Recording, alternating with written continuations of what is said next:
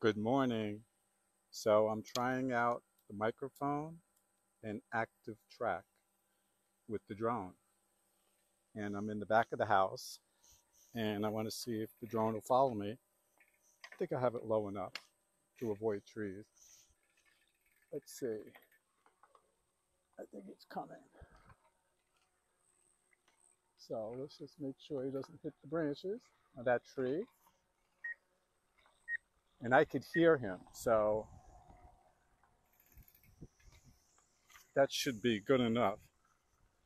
And I just want to make sure it's low enough that he doesn't hit any of the trees. And he's high enough that he won't hit a car. So that's a good thing. Yeah, he's still behind me. And I'm going to make a right turn here. And we'll see if he follows me down the street. And that's the clubhouse over to the left. And now we're going down Townhouse Street. And I think it's going a little bit below some trees. Because as you can see, the trees are pretty low here. And we're heading down in the middle of the street toward Craftsman Avenue, which is our investment house. We have tenants in there. In fact, the garage tenant is leaving the end of this month. And it's Sunday morning, August 4th.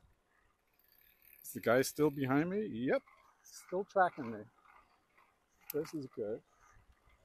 I don't know why my gears are making so much noise on my bike. We're going to make a right turn here. Not too much traffic, which is nice. And we'll just go down here. I think these trees are high enough. Yeah, so far so good. Picking up a little speed. I don't want to go too fast and lose, since I haven't done this at speed, I don't want to lose the signal. So he is letting me know some of the trees are low. You can hear the warning signs.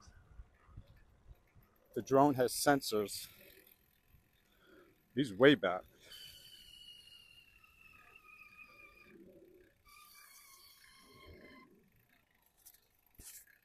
He's coming. Yeah, there he is. Oh, he slowed down to avoid some of the trees that have obstacle avoidance built in to the drone.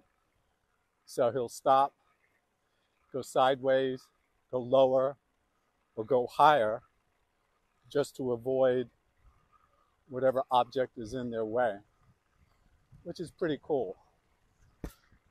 And generally, I'd want to have the drone in front of me, but it's difficult with all these trees for him to go backwards. And I wouldn't be paying attention. I'd be focused too much on watching the drone instead of the traffic. So it'd be too dangerous. I would do it on a wide road or bicycle path where there's not many people.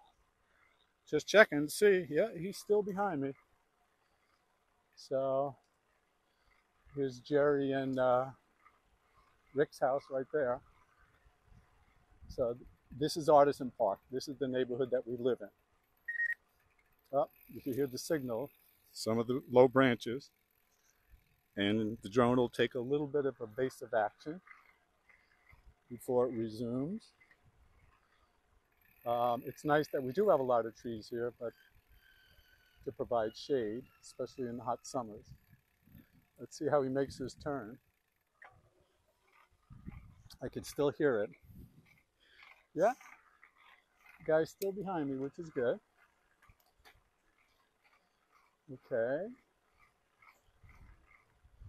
Let's see, which way do I want to go?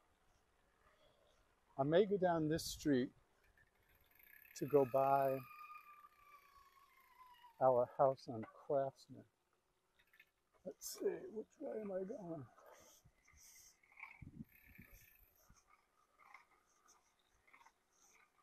Yeah, okay, I'll just turn around up here.